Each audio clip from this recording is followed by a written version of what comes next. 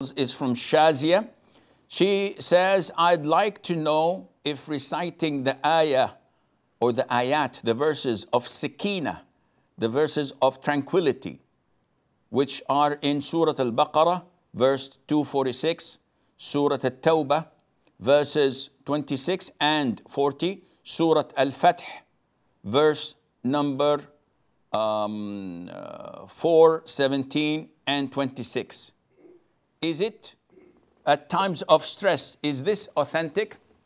Now, these verses of the Quran include the word as-sakeenah, tranquility.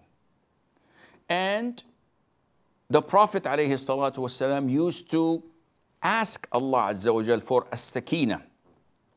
For example, when he used to dig with the Muslims the trench in preparation for the enemies before they're coming, so they were digging the trench, he would say, "Oh Allah, reveal and make the Sakeenah descend upon us."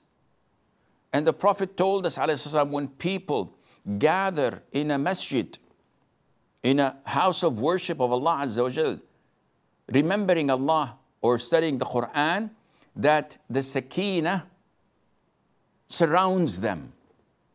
So these 6 verses mentioned, one in Surah Al-Baqarah, 2 in Surah Al-Tawbah, and 3 in Surah Al-Fath. These verses were never mentioned in the authentic Sunnah of the Prophet ﷺ, but they are part of the Quran. And some scholars used to find tranquility in them when recited. Ibn al-Qayyim, may Allah have mercy on his soul, said that whenever our Sheikh, and he's referring to Ibn Taymiyyah, may Allah have mercy on his soul, would undergo something that was troubling him, and sometimes he would get these evil thoughts, and this is normal for believers to get evil thoughts, to be attacked by the devils in forms of depression, in forms of doubts, etc.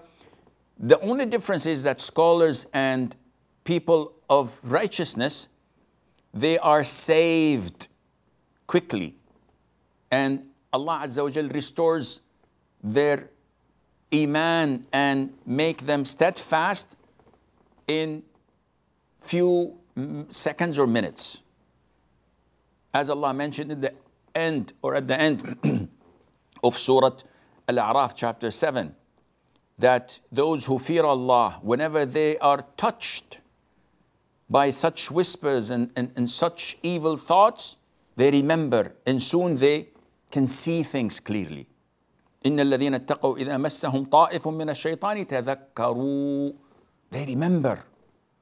So, whenever Ibn Taymiyyah had these doubts or evil thoughts at times of illness, at times of weakness, when he was vulnerable the most, he would ask those around him to recite these verses of tranquility, of Sakeenah, so that it would strengthen him, and in no time he would regain his strength again. So scholars say that the whole Quran is means of healing and cure.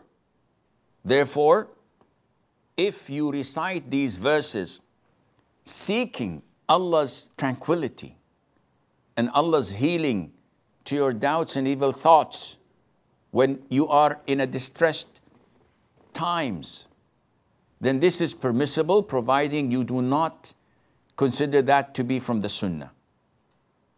Rather, it is from the Quran, generally speaking, and the meanings do reflect and have a connection to the distress you are going through. So inshallah, this is permissible, and Allah Azza wa Jal knows best.